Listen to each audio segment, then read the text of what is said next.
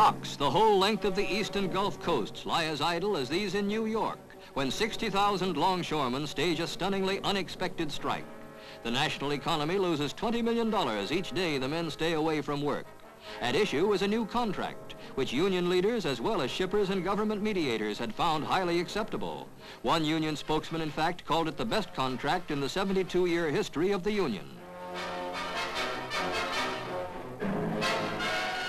After New York longshoremen had rejected the offer despite their leader's recommendation, there was no way to prevent the strike. Nor is there any indication of how long it will take for another balloting, nor that the result would be any different.